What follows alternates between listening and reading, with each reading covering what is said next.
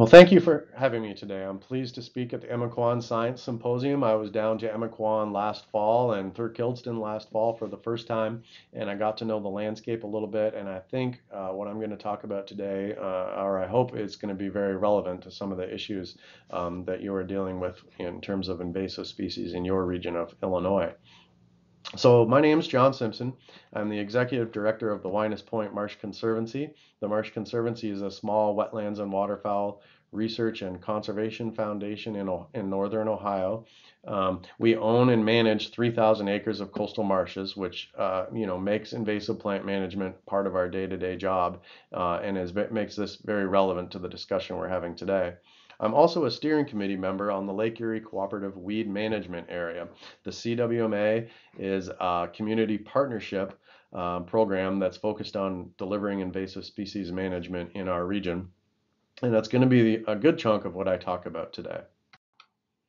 So just for a little orientation, you can see on the inset map there that we work within a 4-county area in north central Ohio on the southwestern shore of Lake Erie. This 4-county area of Ohio contains about 20,000 acres of coastal marsh, which is almost all of the remaining coastal marsh in Ohio.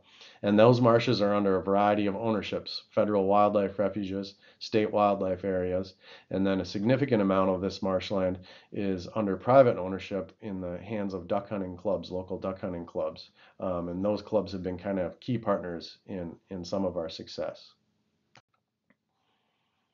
So like most of the coastal marshes in Lake Erie, on all sides of Lake Erie, invasive plants are a major issue, in particular Phragmites. This is some Phragmites mapping data that was done by helicopter by the Ohio Division of Wildlife in 2010, and you can see that our 4-county area at that time contained at least 4,000 acres of living Phragmites, and this is after we had already done 1 year of control.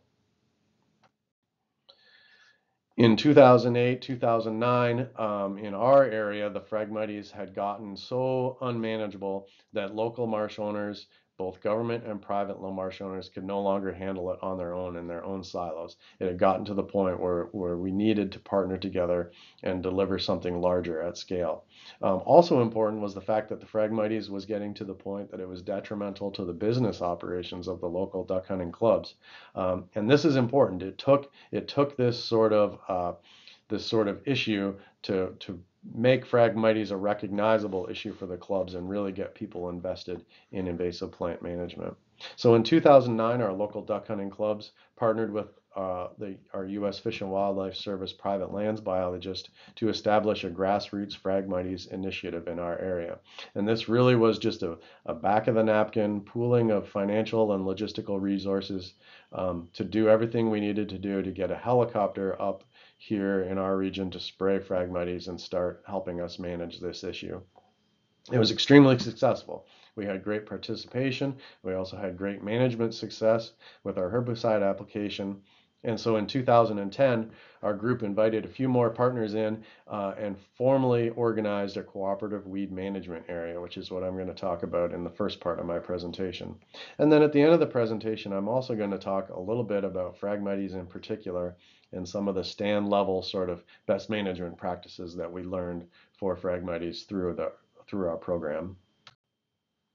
So cooperative weed management areas are partnership organizations that are formed with the goal of managing invasive plants at scale across the landscape. And there's sort of 5 defining characteristics of these CWMAs, characteristics that are important to consider when you're setting up CWMAs, and characteristics that I think are very important to the success of CWMAs, certainly ours. And so what I want to do is step through each one of those and discuss how we handled each one of those in our individual case and how I think that has helped our success. So the first characteristic is working within a defined geographic area. I already mentioned we confine our efforts to the 4 counties that contain most of the coastal marshes in Ohio, but then within those 4 counties, we developed a prioritization matrix to really focus in our limited dollars and our limited efforts to where we think we might get the best bang for our buck. So this prioritization matrix, we can consider each landowner or each tract based on the size of the wetland, the size of the invasive problem, the proximity to the coast and to other coastal wetlands, and then the management capabilities of that site. Both the ability of us to conduct our upfront management, herbicide, water, and fire, but then also the ability of the landowner to conduct follow-up maintenance over the next few years to maintain our initial treatments.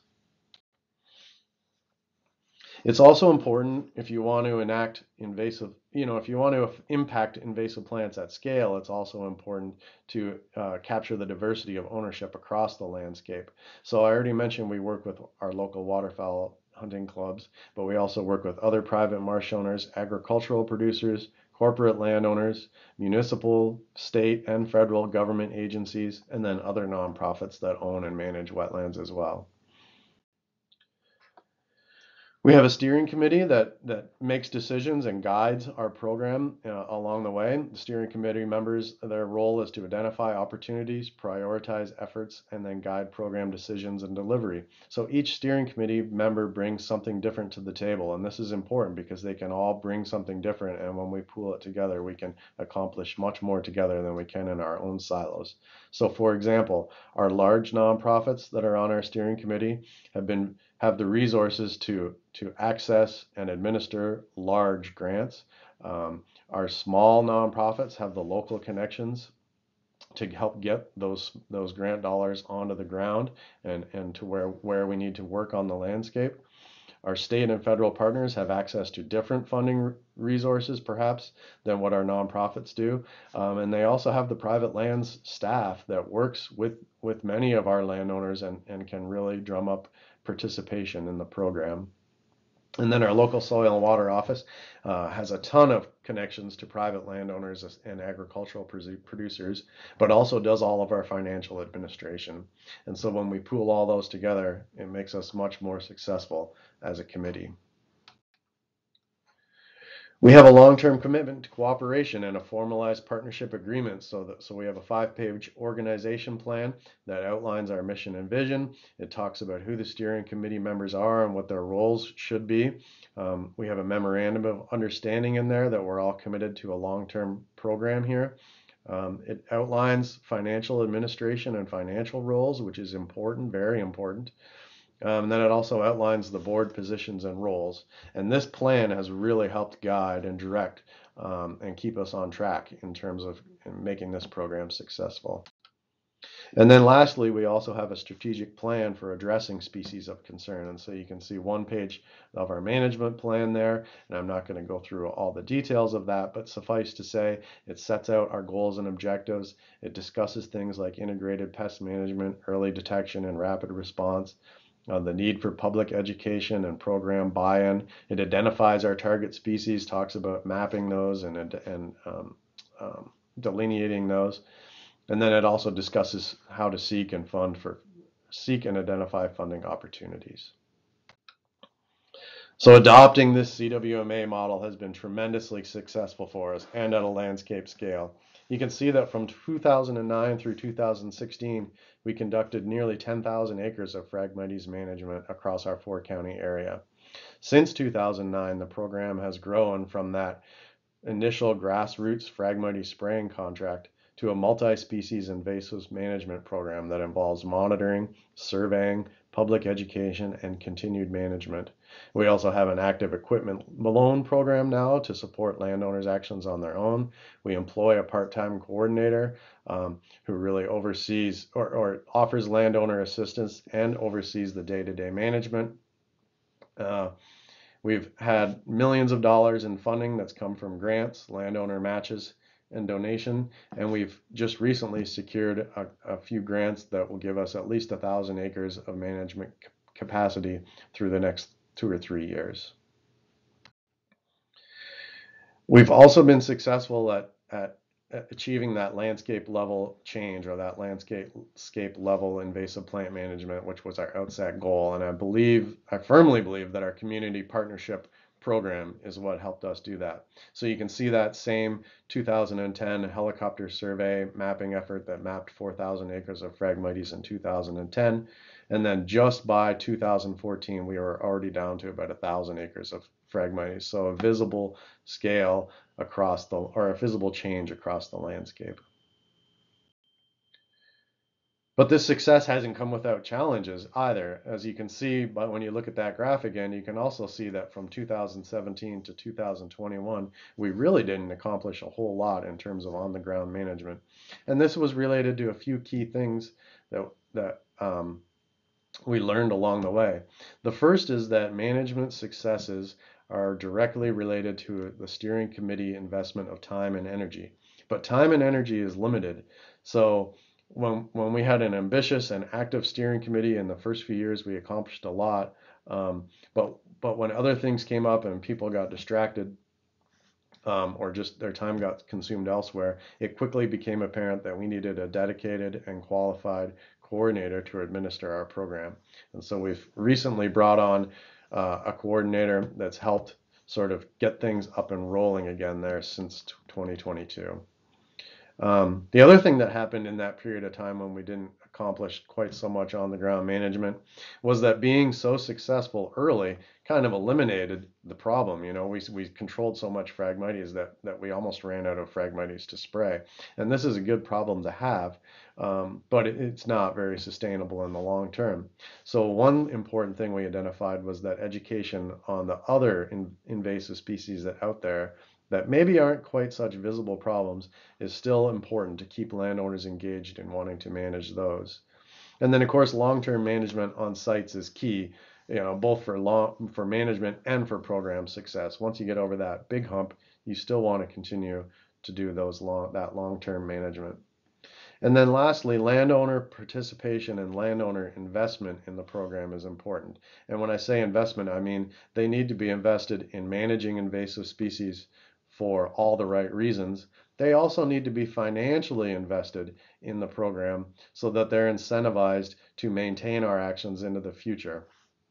And so our program delivery decision matrix that I talked about also decides the level of cost share that landowners are going to receive. So we have cost share levels from 0 to 100%, and typically most landowners are paying between 25 and 50% of the management cost. This defers some of our grant writing needs, of course, but this also invests those landowners into the long-term long-term maintenance of our management actions. So I don't think I need to explain what Phragmites is to this audience, but as I transition in here to talking about some of the stand level management action stuff that we learned, I do want to highlight on my last bullet there, and I think this is an important note, and at least from what I've found, Phragmites is much more manageable than many of the other invasive species that we have, and this is helpful, and this is something to keep in mind as we move forward. So in the early years, we experimented with several different herbicide-based management techniques. We experimented around the type of herbicide we were applying, the timing of that application, and then post-application follow-up actions. And we set up a whole network of monitoring plots and monitored those plots for a bunch of years to sort of evaluate these different experimental treatments, if you will. And this is the recipe on this slide that we came up with rather quickly, and this is what we've stuck with ever since. And this is, I believe, a very successful recipe for success in managing large-scale Phragmites stands. So what we typically do, or what we almost always do, is a fall herbicide treatment. So we've applied herbicide from August all the way through the end of October. Typically, we're looking at that late September window in our part of Ohio when we're applying herbicide onto the Phragmites. We use only glyphosate. We've tried other herbicides, and glyphosate gives us great results, and it's also cost effective, which is another big bonus. So we do that fall treatment, and then we found that in the spring, thatch removal efforts can really improve long-term success rates. And when we tried crushing, we tried mowing, but really what I'm talking about is a controlled burn. The only thing that I've seen that acts that functions almost as well as a controlled burn is if you get a lot of ice and water scouring over the winter that removes that dead biomass. So what we do is spray in late September, and then the following spring or early summer we return, run a controlled fire through that stand, remove all the dead biomass, and really what's important is we're exposing that soil that's underneath that dead biomass. If the capabilities are there, in a managed situation, some shallow flooding can help after that controlled burn to generate some perennial vegetation, but it's not necessary. But what is necessary is follow-up treatments. Once you get by that, over that first big initial hump of herbicide application, it's really important to conduct follow-up treatments and stay on top of that. So here's some management, or here's some monitoring plot data that really outlines what I'm talking about in terms of the importance of fire in long-term control. So there's 4 treatment types across the bottom that we monitored from 2011 through 2017. On the left, on the y-axis, is percent cover of Phragmites, living Phragmites within those treatment plots. And I'll just kind of walk you through each treatment and explain what I'm talking about. You can see the first treatment on the left there is herbicide alone. So all these treatment plots received herbicide application in 2011 and then follow-up treatments in 2012, 2013, and 2014 to treat a little follow-up, or treat resprouts and stuff that was missed the prior years. And in the case of this herbicide plot, then after 2014, we just walked away and left that plot to Mother Nature. And you can see that by 2017, we were almost back to a full stand of frag, no different than when we had started our treatments.